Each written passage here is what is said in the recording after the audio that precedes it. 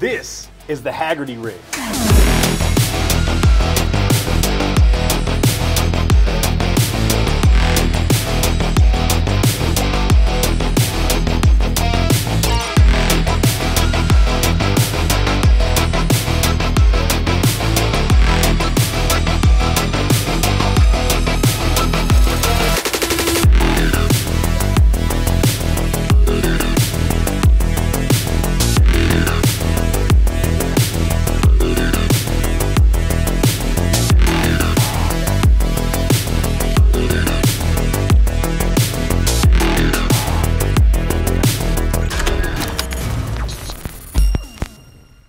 My name is Eric, and this is the Hargerty Rig, aka the Super GoPro. The primary function of this rig is to get locked off high action, high intensity, high movement shots that get you that locked off look that a GoPro does, but in a cinematic format, in order to replicate or duplicate or draw some inspiration from Hagerty and Batman and all these other films that cost hundreds of millions of dollars. And we ain't got that kind of money. So we're gonna figure out another way to do it. And if you guys wanted to get real wild and crazy, which I'm sure you do, you could run a dual mic setup with one in here in the cabin, one catching exhaust audio and wirelessly transmitting it back to the camera so everything's synced up like magic.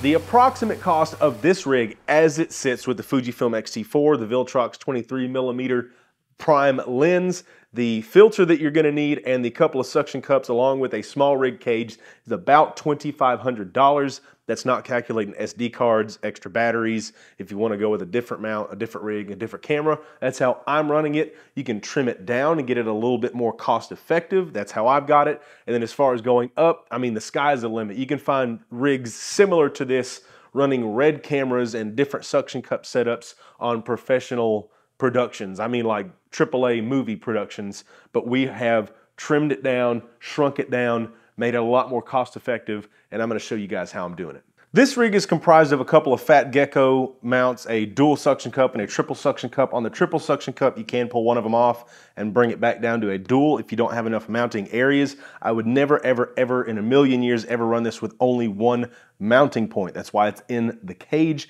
It gives us a way to triangulate and make this a lot more rigid. And I went with the Fat Gecko because cost effectiveness, reputation, and I have used this thing for quite some time with all sorts of different things, and it's not failed me yet so long as I mount it correctly. How are we mounting it correctly? You need a good, clean, and slick prep surface. I use, because it's cost effective and easy to find, is the Meguiar's Ultimate Waterless Wash and Wax. I've been using this for quite some time, this same bottle for probably 2 or 3 years now. And then a clean microfiber. This one's not clean anymore. Keep in mind, the function of microfibers is to capture and then not release any sort of dirt or particulate. So you can wash it a time or two and get a couple more uses out of it, but it's really not made to wash clean. It's made to capture it, never let it go. So my point is, don't overuse this or you'll end up leaving scratches in paint. You'll end up not having a good prep surface. You'll end up oversaturating your microfibers and redepositing old dirt onto a surface that you need to be clean. Wash it a couple times and then maybe trickle it down to some in-house activities, wipe a tractor down with it, you know, something less critical than this, but don't keep using this, especially on new cars. Please don't. By far, the most important part of this rig that is going to be overlooked by most people if you don't actually watch this part is going to be a CPL filter, a circular polarizing filter. The second most important is going to be an ND filter, preferably a variable ND filter so that you can control the exposure level inside the cabin of your vehicle. Always manual set this, don't leave it on auto. It's going to expose for the daylight and everything around it. But let me show you all the power of a CPL filter, and let me recommend, I'm not affiliated with these guys. I'll be leaving links to all of this stuff down below to make it easy for you all. But the best one I've found for this and most of my automotive work has been a K&F Concept.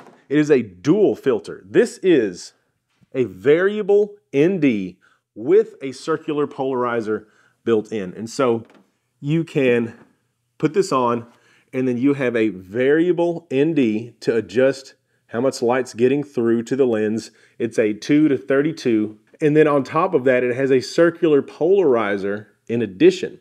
So I've got two filters here in one, and it is threaded on the front. It does go up a size, so if your base thread is a 52, it up threads it to a 58 on the outbound side, but that's completely fine. And now if you want, you can run your glimmer glass, your Black Pro Mist, another additional like 4-stop ND if this 2 to 32 isn't quite enough. Gotta have this. Got to have this if you're gonna be shooting through glass. Absolutely 100% necessary. And when you set your circular polarizer and you're facing a certain direction, if there is a major shift in where the sun is positioned, like if you're shooting for hours, double check it. You're gonna have to adjust your CPL. If you're doing some kind of track driving and you want your primary focus is to get this one corner, this one chicane or a long stretch, whenever you're doing your initial setup, face your vehicle in the same way that it's gonna be going.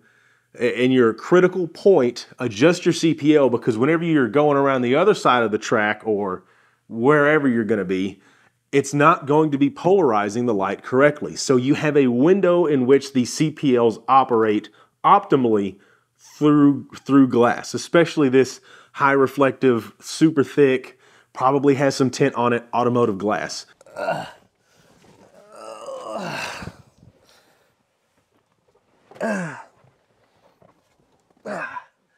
So you can put these things in some pretty precarious situations and get away with it for the sake of the shot. Just be careful about what you're doing, especially if you're filming around the general public.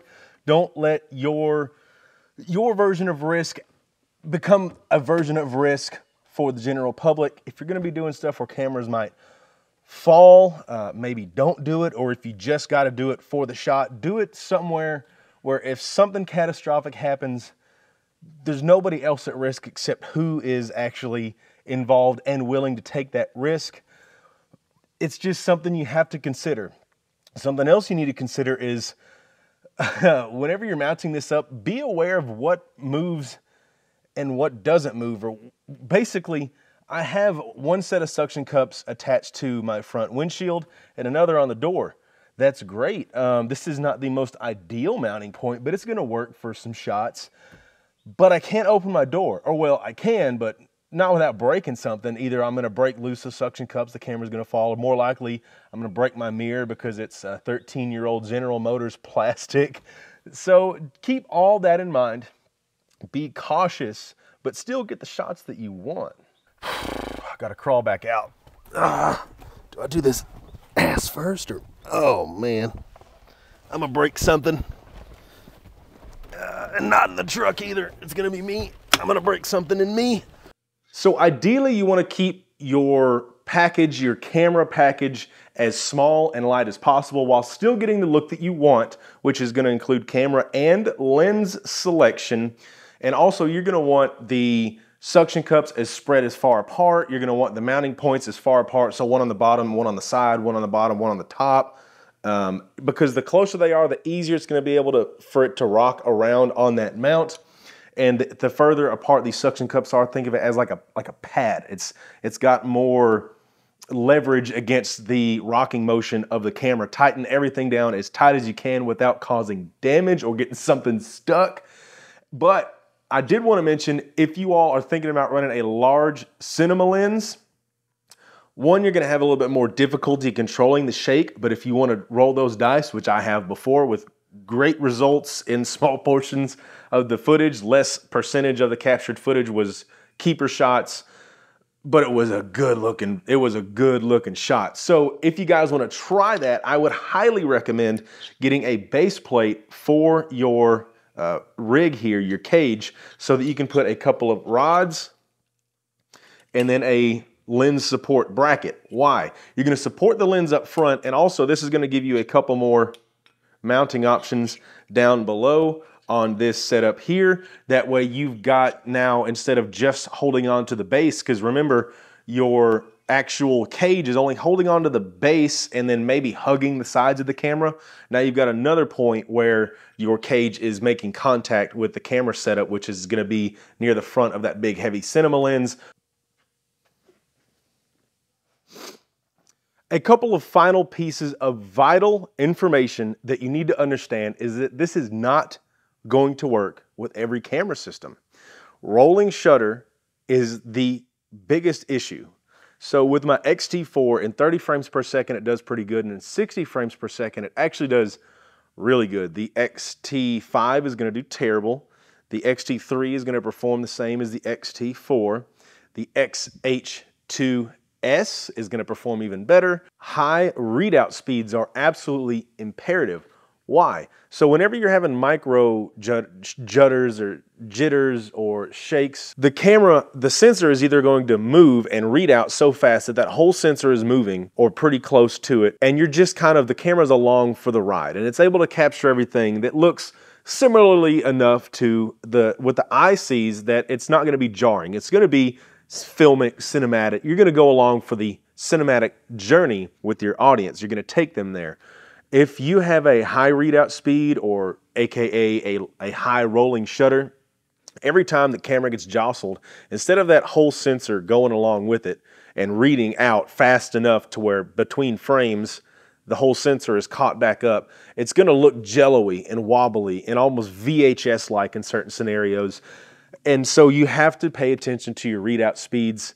Another thing is IBIS, in-body image stabilization, and even worse, lens stabilization, or the combination of the two. I highly recommend turning that off. The overwhelming majority of the cameras are going to have significant issues with this, and even if you have a high sensor readout speed, aka low rolling shutter, the idea is that it's locked to the vehicle, the object that the camera is locked to, not locked in space. And so these are going to be using gyroscopics and things like that to measure where it is. It's going to make it look like the camera's kind of floating around. And finally, before I send you guys off, if you have already wiped down the car and any amount of time has passed, also hit the suction cups. Don't lather them up with your wipe down, your wash and wax if you're going to use the same thing I am.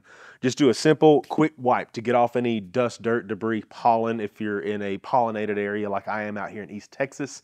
But if you have not wiped down the vehicle, wiped down the suction cups, and immediately mounted it, re-wipe it. The car just sitting there, it's going to start accumulating stuff, and you don't want any unforeseen issues or debris to break suction off of your suction cups. This goes back to why I would always dual mount, and I would use at least 4 suction cups. That way you could have 1, maybe 2 suction cups fail without dropping the rig on the ground. This one was short, sweet, and to the point. I'm going to try and do that more and more, cut down on your guys' screen time and get straight to the good stuff. So if you like that, drop a like, leave a comment down below. If you want me to cover something else or have a question about what I covered in this video, subscribe to stay on top of all my new content. I'm going to try and get some more out there to you guys.